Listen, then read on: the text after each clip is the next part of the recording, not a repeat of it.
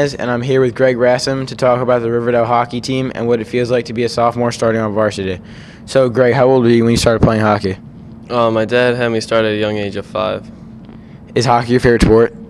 Yeah, it's the only sport I play, and I just like the game ever since I was little.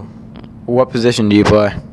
I play center, so I take every face-off, every whistle, and I like the pressure of taking the face-off in the defensive zone, and I like the position because you get to roam around. You're not really restricted.